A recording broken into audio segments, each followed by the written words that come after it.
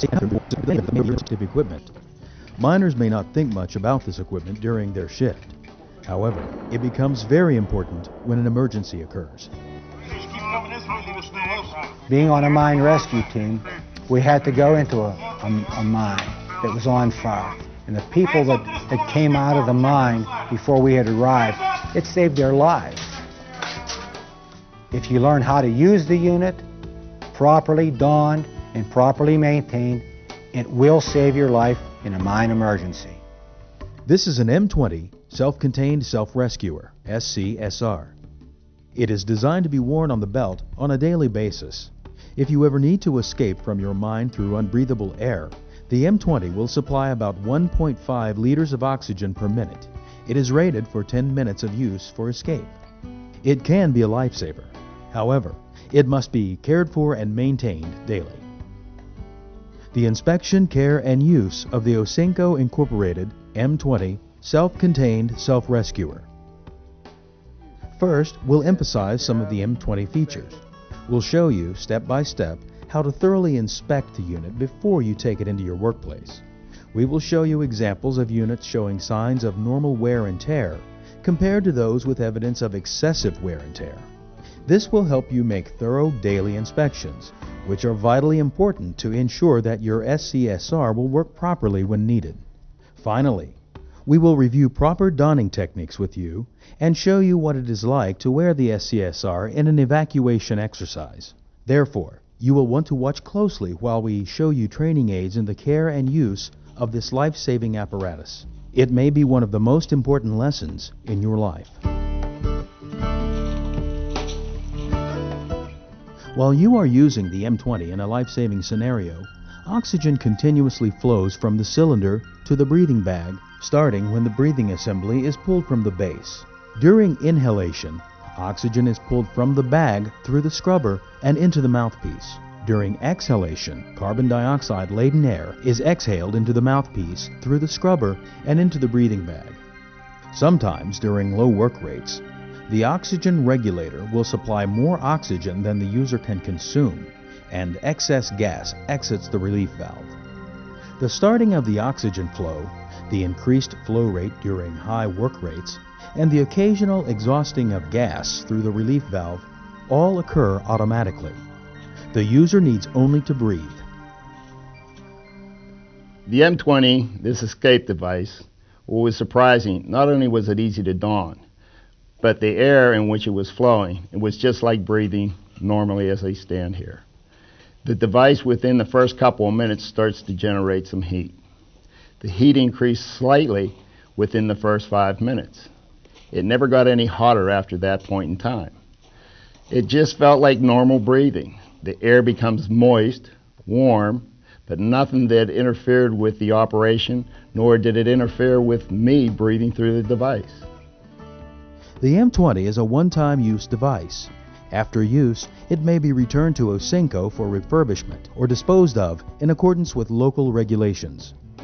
The recommended storage temperature range of the M-20 is 10 degrees Fahrenheit to 140 degrees Fahrenheit. If the M-20 is exposed to temperature extremes, inspect the unit to ensure that the cylinder pressure gauge is in the green at 70 degrees Fahrenheit. If escape is necessary, don the device regardless of temperature.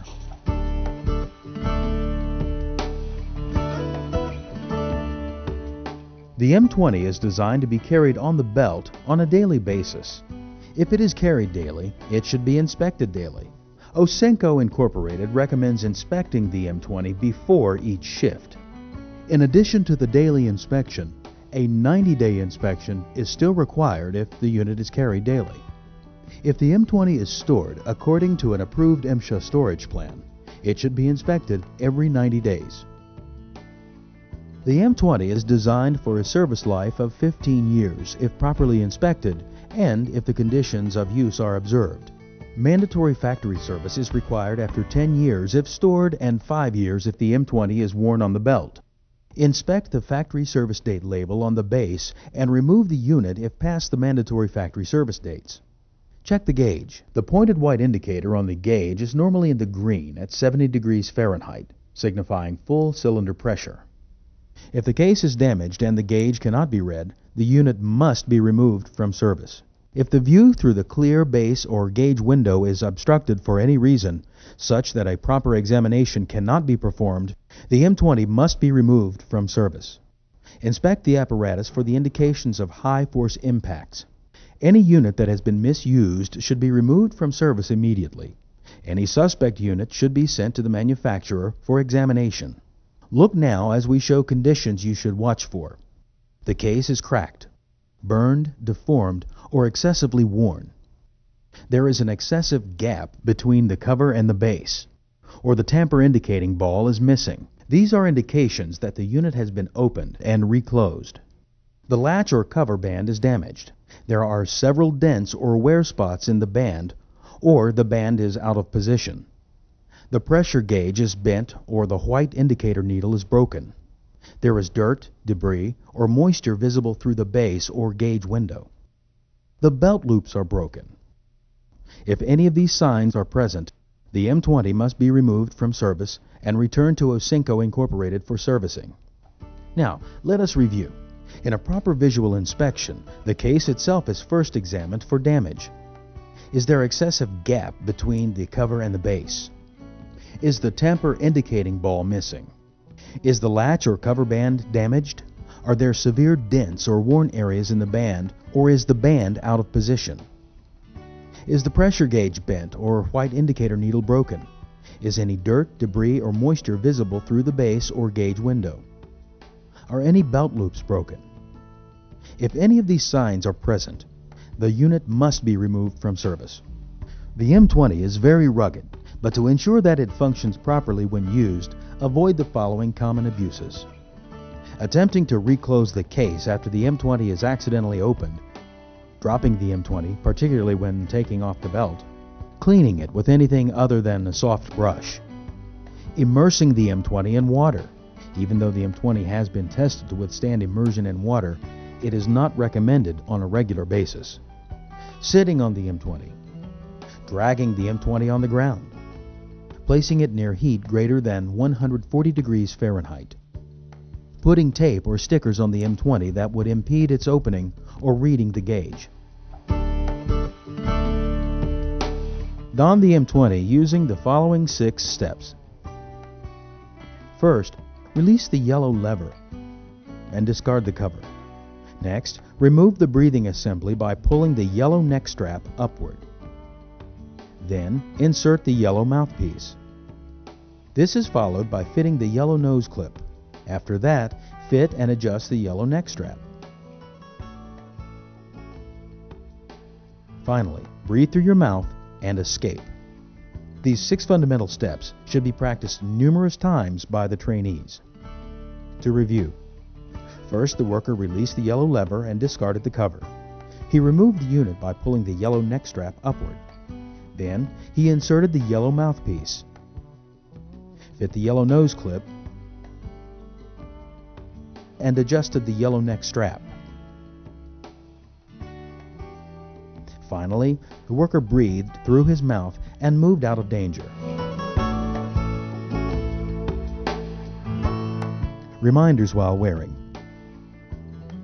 Never remove your mouthpiece.